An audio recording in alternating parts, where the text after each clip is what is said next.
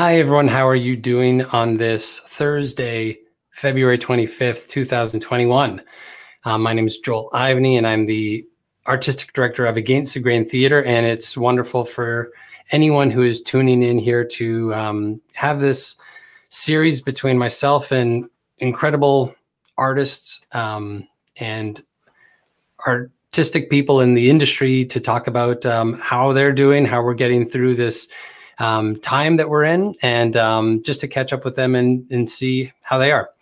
I want to acknowledge that me, Joel, in Toronto, that I'm on Treaty 13 territory, which is the traditional territory of many nations, including the Mississaugas of the Credit, the Anishinaabe, the Chippewa, the Haudenosaunee, and the Wendat peoples, and is now home to many diverse First Nations, Inuit, and Métis people. I've been here for 40 years, and I'm very grateful to be on this land to make music, to make art, and thankful for this land, and grateful for it every day that I am here.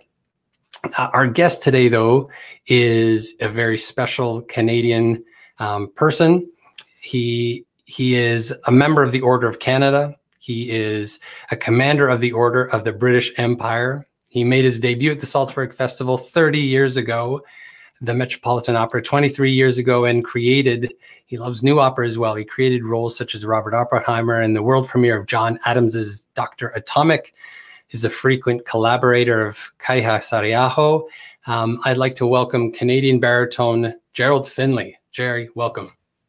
Oh, great to be here. Lovely to see you. Oh, great to see you too. It's we were just able to kind of briefly chat, but how are you doing these days? Where are you streaming in from tonight? Well, I think probably like most of us, we're at home. I'm at home in England. My home is in Tunbridge Wells, and I've been very fortunate to spend more time here than I would ever have thought possible in the career that I had been leading.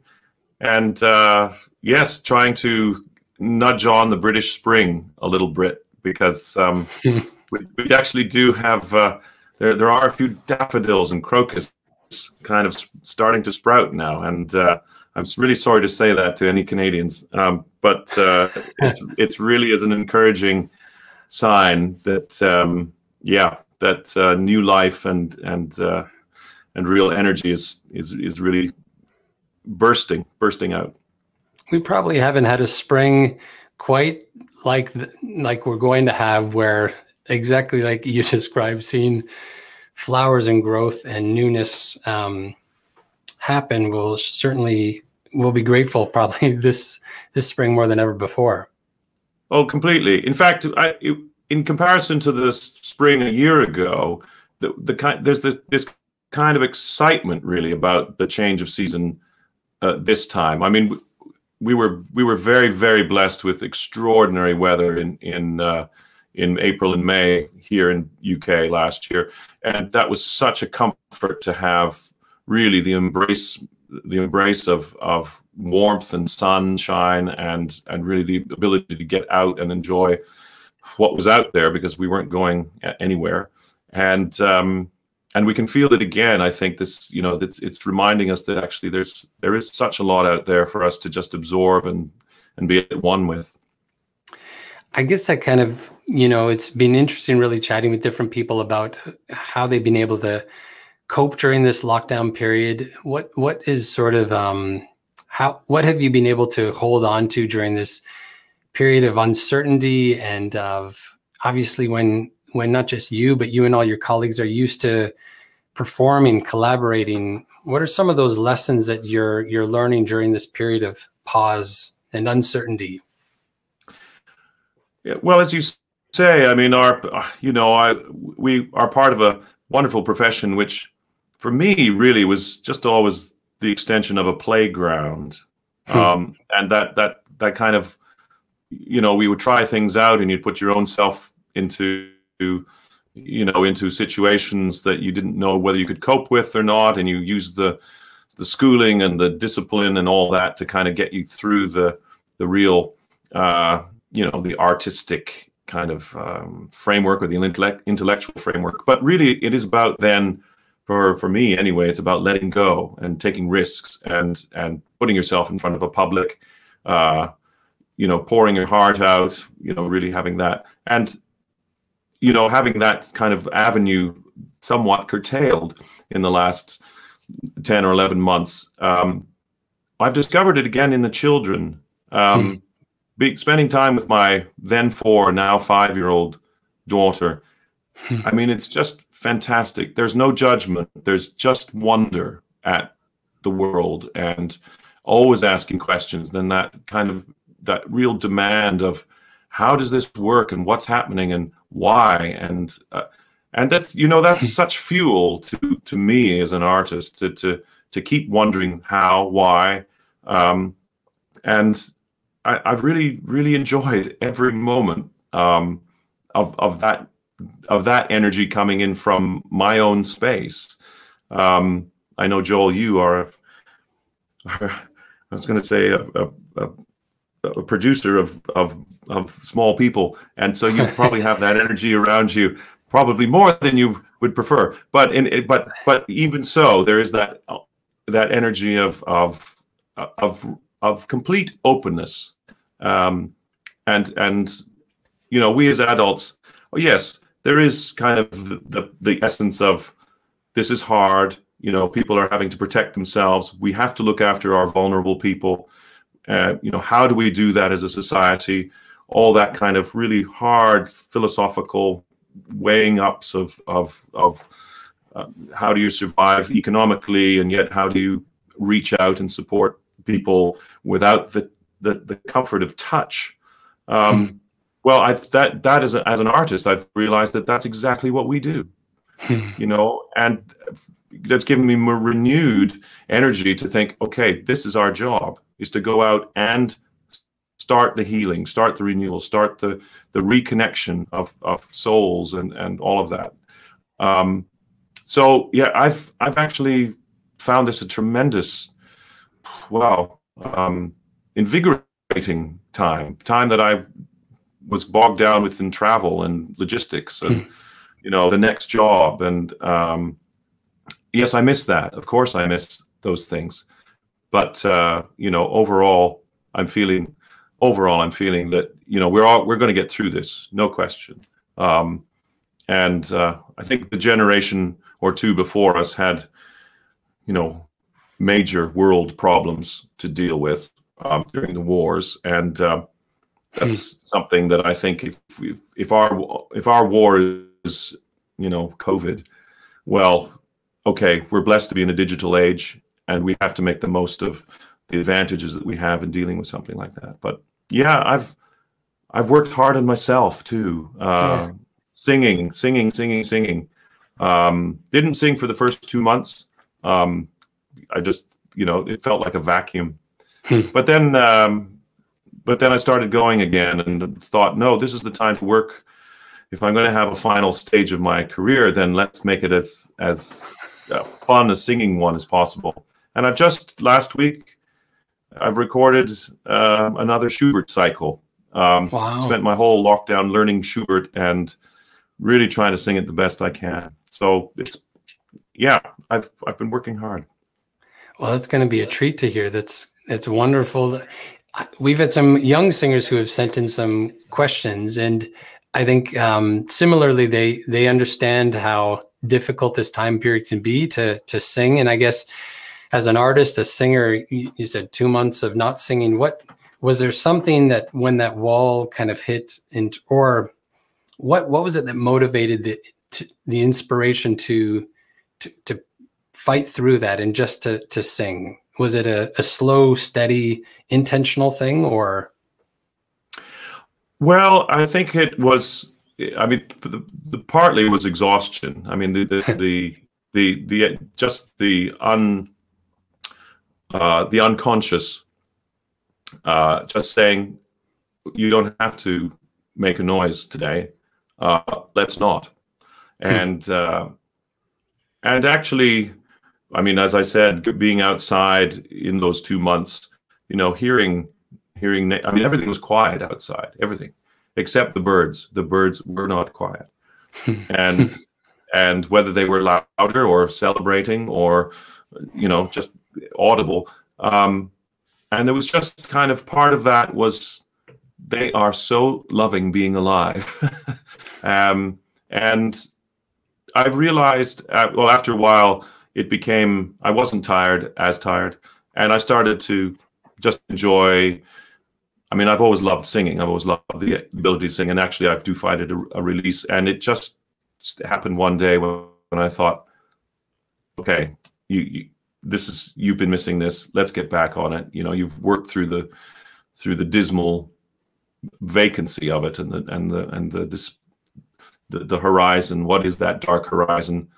And there were projects ahead which I then became hopeful for, and that was really the obviously the greater motivating influence when you think, well, that actually might happen, and I really want to do that. As well as the economics of that, you know, simply thinking, how will it feel to do that? And suddenly everything ignited again. That's good to hear. I think that's a natural part in all of us to appreciate what we have, is to not that it's a down thing, but to go through those moments of difficulty. I'm sure lead us to appreciate what we do and what we're able to do so much more.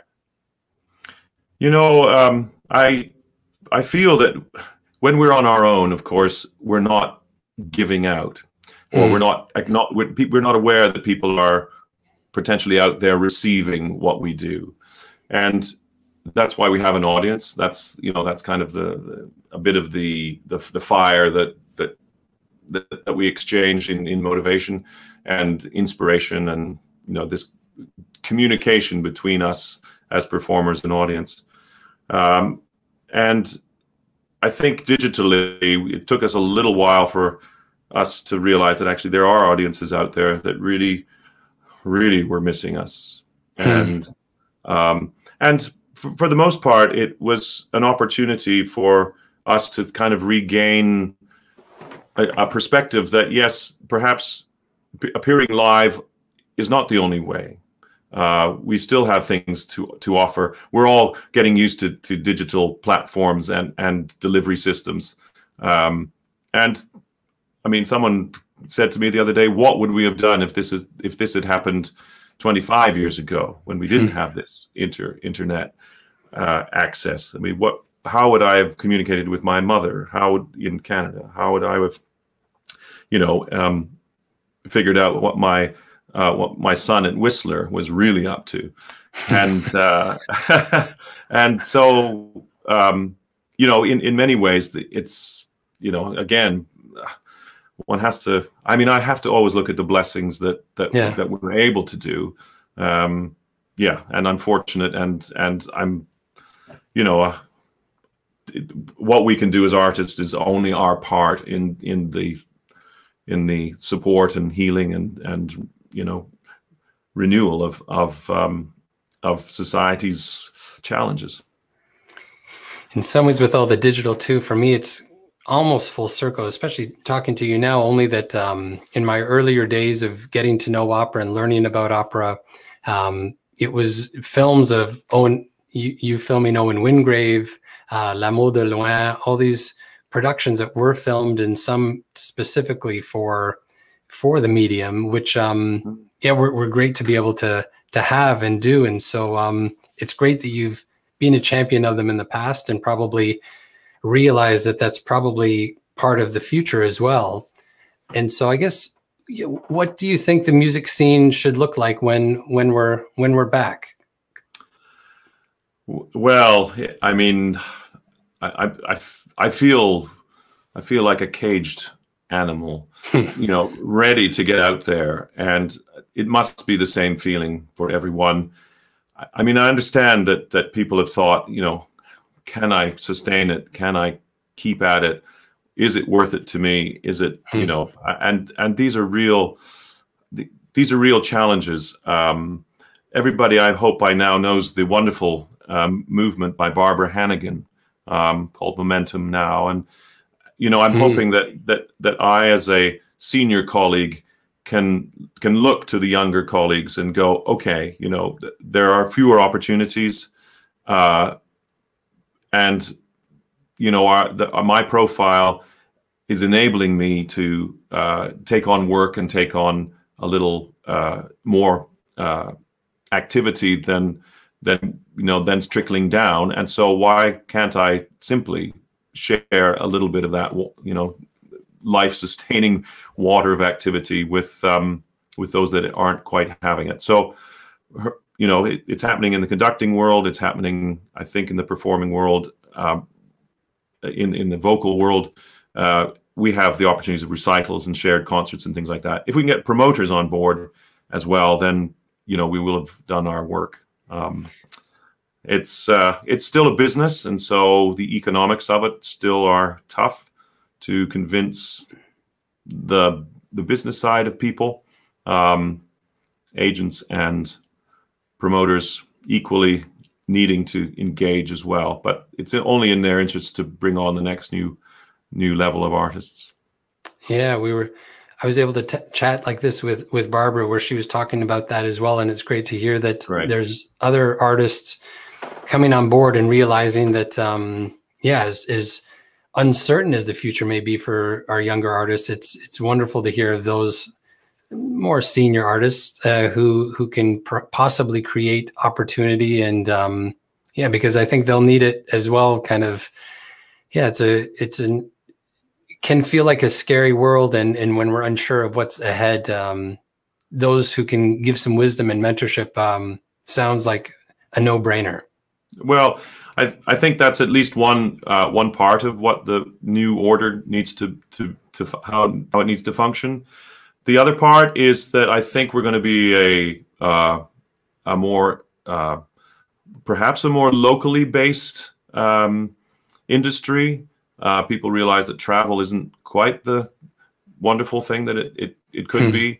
I was happy to see that around Atlanta, that they creating their own sort of enclave of resident international professionals. And I've been blessed in being based in the UK. I've been up and down to London. I'm only an hour's drive from London, and it's the ability to be available at relatively short notice for London projects is has helped me so much. So, and I think that's going to influence a lot where people are actually going to live now, and our environment, of course. That's the other thing. There's going to be many more, I would say, lean and agile performing spaces to bring people into new environments where they might never have heard music before. And that's the next step, is to combine technology with delivering sound, music, and people, bring them all together. You're speaking like a general director. I love it. I think that's not too. There's no job. I'm not applying for any job. That's for sure. Yeah, exactly. We want the third act first. Exactly. Yes. But that's kind of amazing. And a lot of your training was done in London, and you've been there for a while. You're also known for, as a theater director, opera director. Obviously, I'm drawn to the dramatic side, and from seeing you live in performance as well, that's something that you're known for as well, exceptionally. And I just wonder, when it comes to acting in opera, clearly in opera you need the instrument, but where did you learn to act in opera? Was there certain teaching? Is it sort of experience? How do you approach sort of that element, the dramatic side of a character? Yeah, as I said earlier on, I mean, it's been such a lovely playground. Yeah. I mean, the ability to inhabit different worlds, different characters, different stories. Yes, it's not that I've been dissatisfied with my own sort of trajectory in my own personal life at all. But people always used to say about, and this is not in any way a comparison, but people used to say that Peter Sellers, the actor, was you could almost feel the fact that he needed the next project or the next character in order to live, because his own life was really very, very almost, I mean, tragically boring.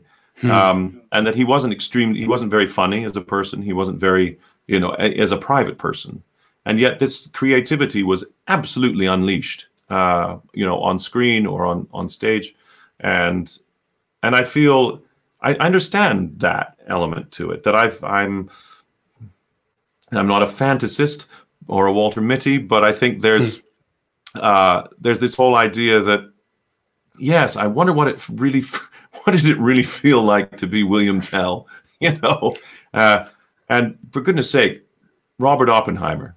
I mean, honestly, this, or a medieval troubadour looking for his great love in, or, you know, or a young soldier, or being brought up in a soldier's family, and you having absolutely the pacifist bug. What, you know, those dynamic challenges within yourself, the dilemma.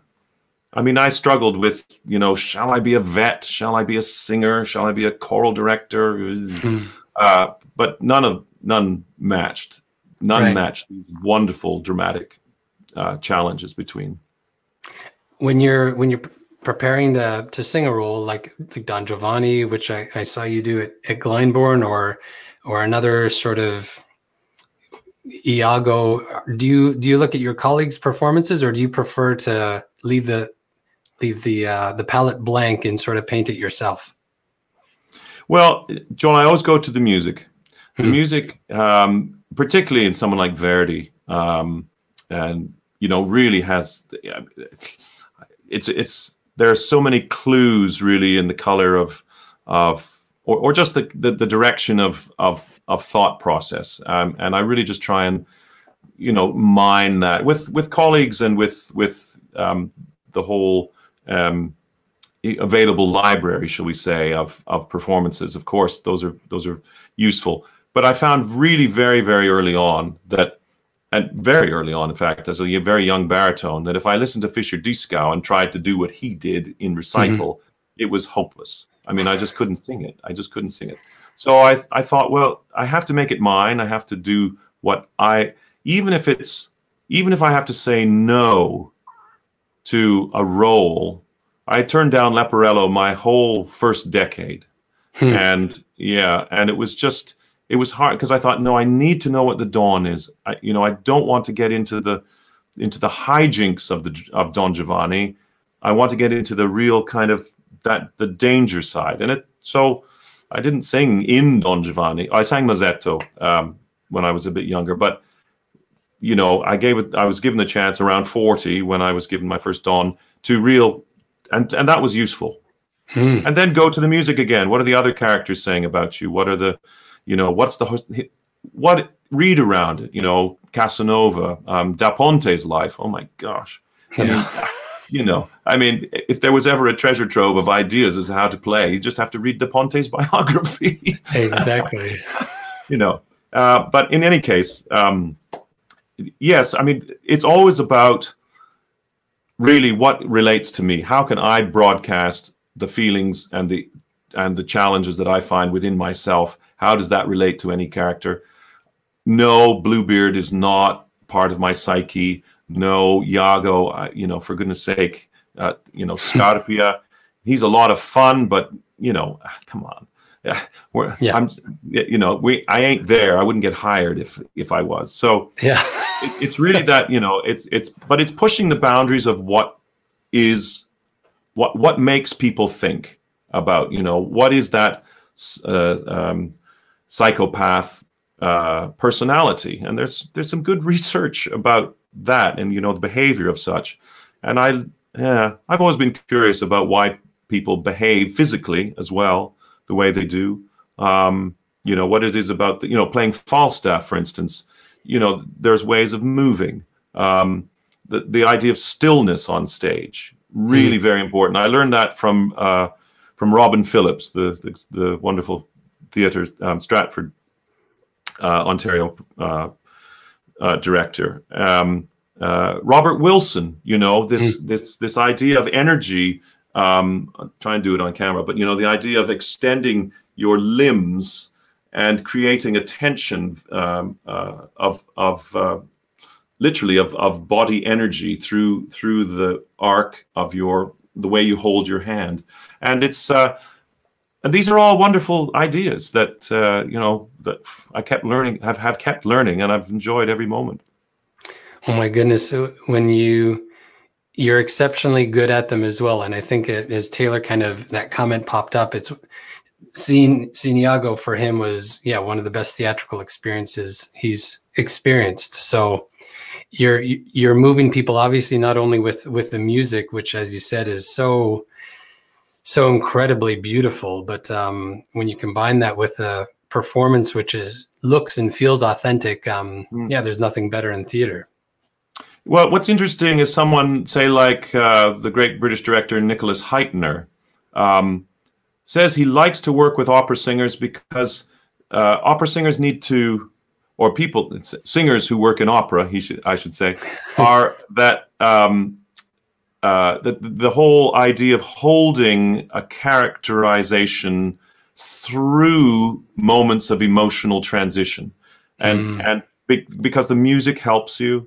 And if you can start a scene and then make your way through the scene to the point that you want to get to, riding the music and your vocal performance as well, then that's, you know, that's a job done. And it is a job, you know, concentration, focus, and living each moment. I mean, that's the only other thing I'd say, is that I am constantly thinking, what is my character thinking right now? What's he thinking right now? What's he thinking right now? And how's he reacting? Who's he looking at? Why is he and so those are, and adrenaline really helps that kind of focus.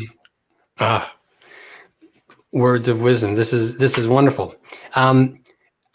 You're Canadian. You were born. Where were you born in Canada? I was born in Montreal. Ah, okay. Yeah, Montreal born. Was there for the first 7 years of my life. Then moved to Ottawa, and that's where my mom still lives, in our home there. And I miss it, boy. I just miss it. I miss it. Canadian, obviously, Canada's very proud of you, and one of those commemorations was, which has to be very, it's just whipped up there. But you're a stamp. You're a Canadian you're a postage stamp on 2017, they released a Canadian opera series. And how does that feel when you get sort of national sort of recognition? It's sort of kind of outside of the opera world, but by the country itself.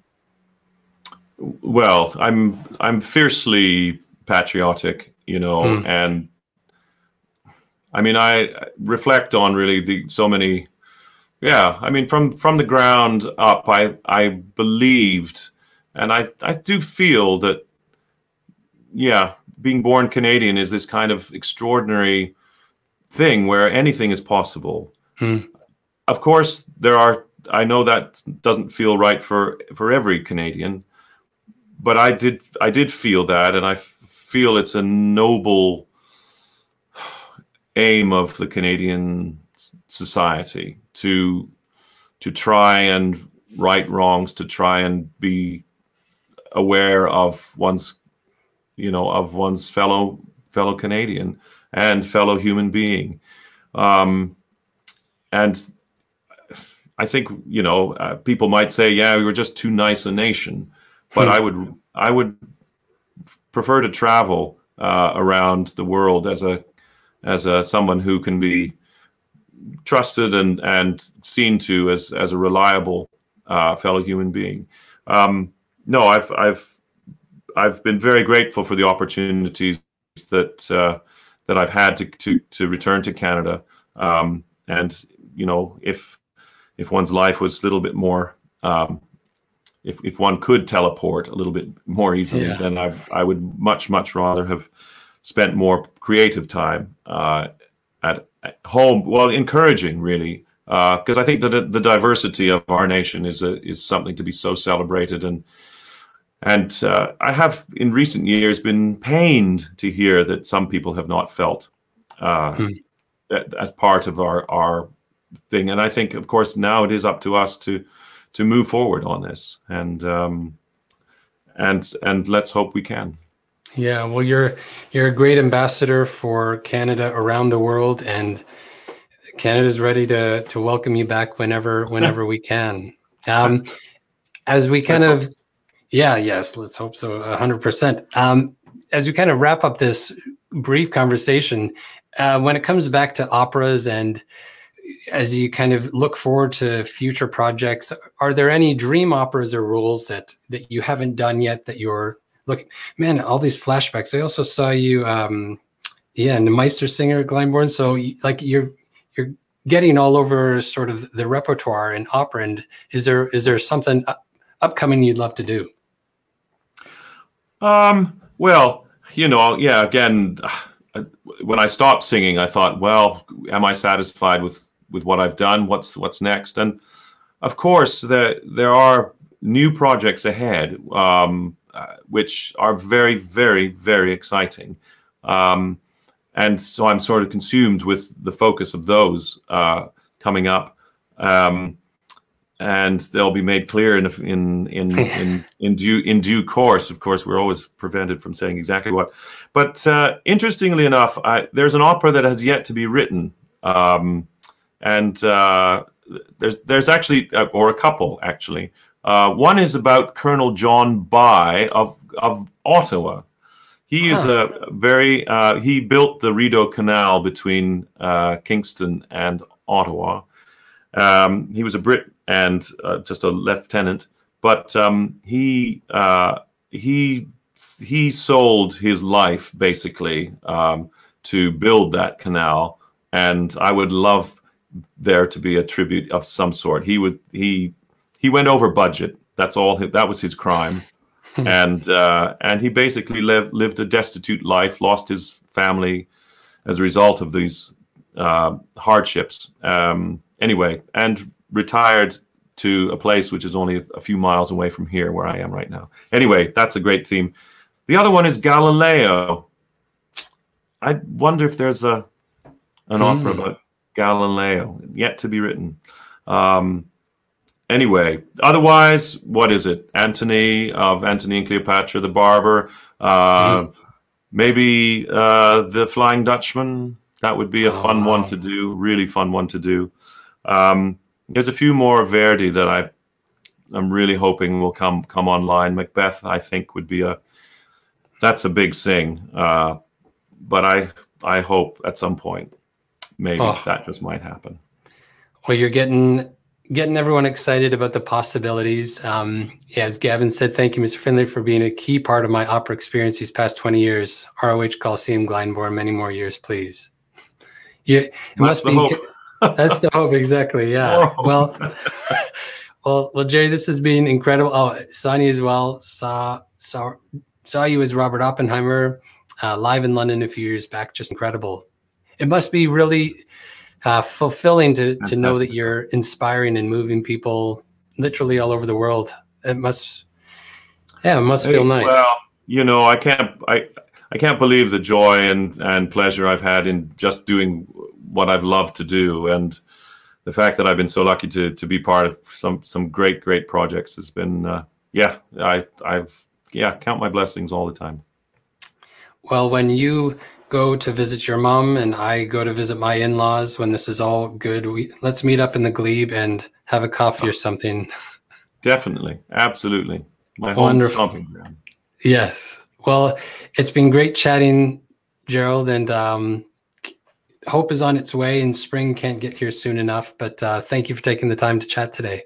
Yeah, well, I wish you all the best, Joel, in all your enterprises as well. It's so great to see such energy happening in that kernel of theatrical enterprise that you have. It's absolutely fantastic. It has such repercussions. And thank you again for Messiah complex, because for me, that was just like a dream of returning to Canada and being immersed in the music that I love. Oh, thank you so much. All right. Thank you again. And that's Gerald Finley. Lovely to see you. You too. Thank you for tuning in to listen to our conversation. Stay tuned. Follow on our website, our emails. Stay tuned to our socials just to find out what's next and the next interview that I'll be able to share with you all and all future ATG events. Again, thank you for tuning in, and we look forward to the next time.